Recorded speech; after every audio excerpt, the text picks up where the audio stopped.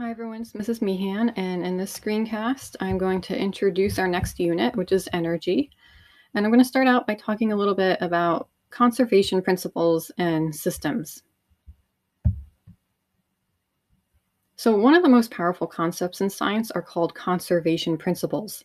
So these principles allow us to solve problems without worrying too much about the details of a process. We just have to take a snapshot of a system initially and finally. By comparing these two snapshots, we can learn a lot. And this is something we've done in problem solving: initial velocity, final velocity, initial displacement, final displacement. We're all looking at that from the perspective of focusing on a system. So as an example, let's take a look at a bag of candy. So if you know that there are 50 pieces of candy at the beginning, and you know that none of the pieces have been taken out or added, you know that there must be 50 pieces at the end. You can change the way you arrange them by moving them around, but you still will have 50 pieces. In that case, we would say that the number of pieces of candy is conserved. That is, we should always get the same amount, regardless of how they are arranged. We also have to be clear about the system that we're talking about. If we're talking about a specific type of candy, we can't suddenly start talking about a different one and expect to get the same answers. So you have to define the system whenever we use a conservation principle. But what exactly is a system and how does it help us solve physics problems? So let's discuss these two questions before we get back to conservation principles. We'll start with, why can we even solve physics problems? So we've learned about forces and we've learned how to solve physics problems. But have you ever wondered how we can actually solve them? After all, every object we study is in some way affected by a lot of other objects. In fact, you could say that any object is affected by everything in the universe.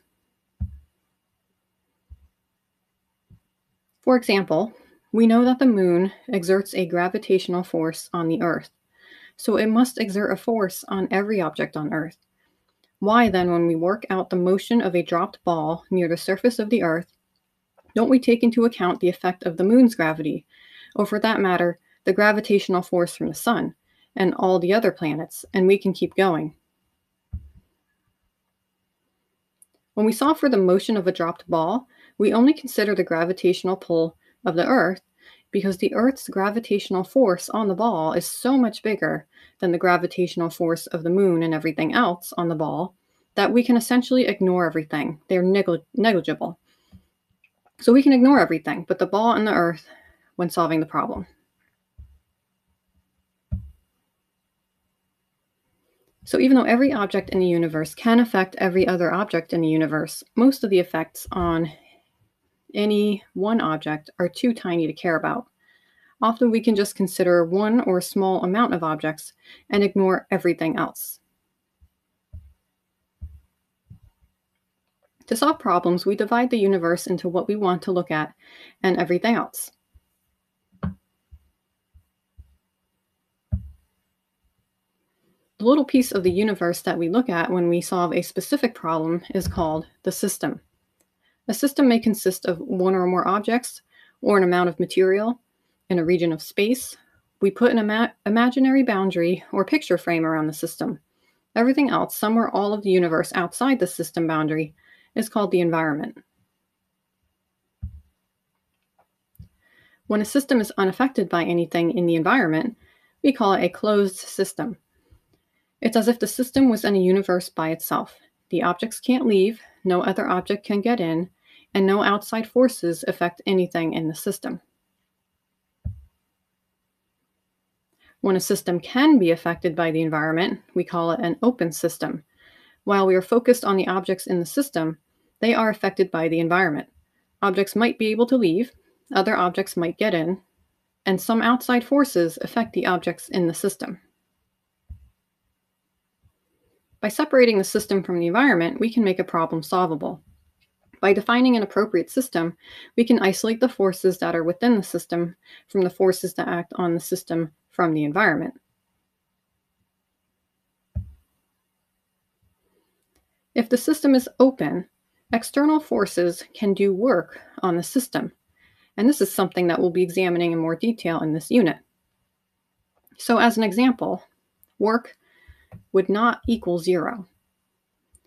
And in this equation here, we have an initial energy plus work equals the final energy. In this case, the energy of the system will change. It is an open system in this case.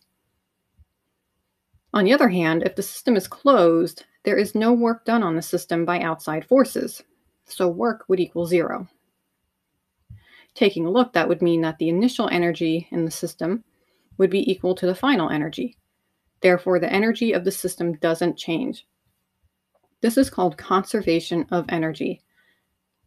Now, what exactly is work and how does it relate to changes in energy? We'll be answering that later on. Let's try a couple practice problems for the information you just heard. A system is defined as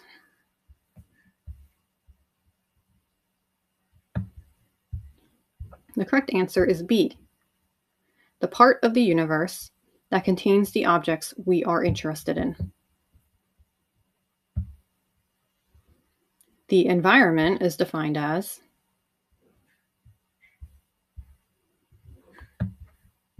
the answer is D, the part of the universe that does not contain the objects we are interested in.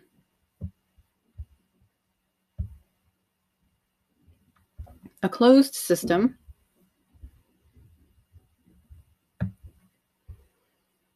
B is unaffected by the external forces.